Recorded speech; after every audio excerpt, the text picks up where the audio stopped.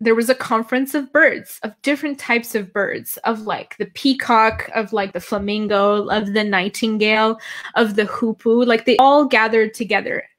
And because they did not have like a sovereign, the hoopoe suggested, let's go find our king. Let's go find our like leaders so that we can be governed, essentially. And so the hoopoe suggested that they're in nearby, like I've heard of this Simorgh. Simorgh in Farsi means the phoenix.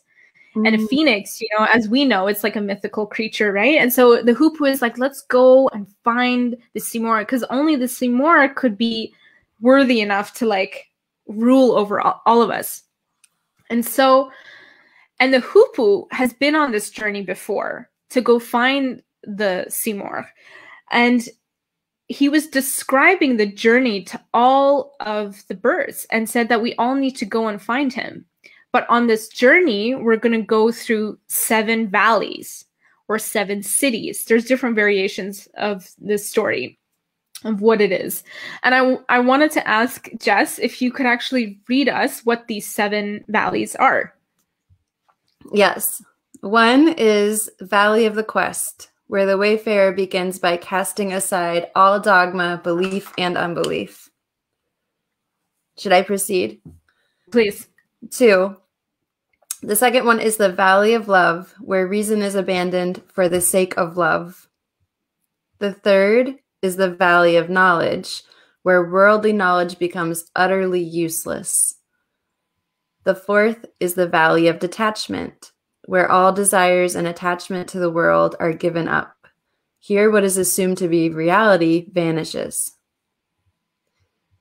The fifth, the Valley of Unity, where the wayfarer realizes that everything is connected and that the beloved is beyond everything, including harmony, multiplicity, and eternity. The sixth is the Valley of Wonderment, where, entranced by the beauty of the beloved, the wayfarer becomes perplexed and, steeped in awe, finds that he or she has never known or understood anything. And the seventh is the Valley of Poverty and Annihilation, where the self disappears into the universe and the wayfarer becomes timeless, existing in both the past and the future. Ooh. So the hoopoe goes and he tells everyone, I don't know, Jess, do you have a picture of the hoopoe by any chance?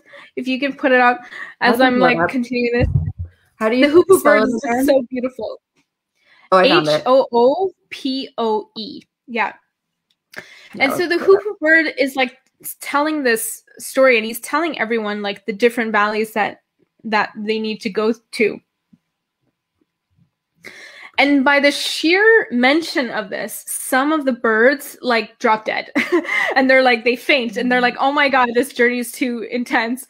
And then others start asking questions and having objections, but like, I don't want to go, or like, why do we have to go? Or like, why, how are you sure that they're there, or whatever, all the myriad of excuses that they could think of.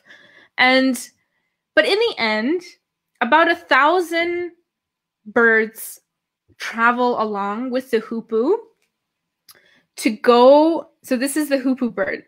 Look how beautiful it is. Like, look at the crown that it has on its head. And there's so many. I really encourage you guys to go look up some of the illustrations of the Conference of Birds, because it's really gorgeous. But essentially, like, the wings are black and white, and it has this like crown and a beautiful long beak. So the hoopoe bird is wonderful in that it finds a house in the tree. It doesn't build a nest. It also forages on the ground. So it's a bird that you'll find on the ground, pecking on the ground, finding worms and like different things. And this is like a quality of the bird of the hoopoe, is that it can be both earthly and heavenly at the same time. It transgresses through this like seamlessly. That's so cool. So when in every single valley that Jess mentioned, at some point, some of the birds get stuck in those valleys. Some of them, they go to the valley of quest or the valley of search, and then they don't go any further along with the hupu. And then some of them, out of illness, out of thirst, out of dehydration, or out of different reasons, various reasons, they all drop out in the different valleys. And when they get to the 7th valley, at the last, the valley of, what was it, Jess? The 7th is the valley of poverty and annihilation. Annihilation. In the 7 valleys, it's called the valley of absolute nothingness and poverty. And when they get to the 7th valley, they go through this like tumultuous journey, and only 30 birds make it to the last city, the last valley. And when they get to the last valley, all they see is one thing, and it is a mirror. And they look around and they see that there's actually no Simor. And Simor is a play on words in Farsi. Si means 30.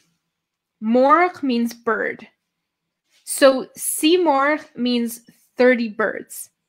So at the end of the 7th valley, you have the mirror with the reflection of the 30 birds. So really what they were looking for was themselves the entire time. So this sort of story is kind of like a similitude to how we live life.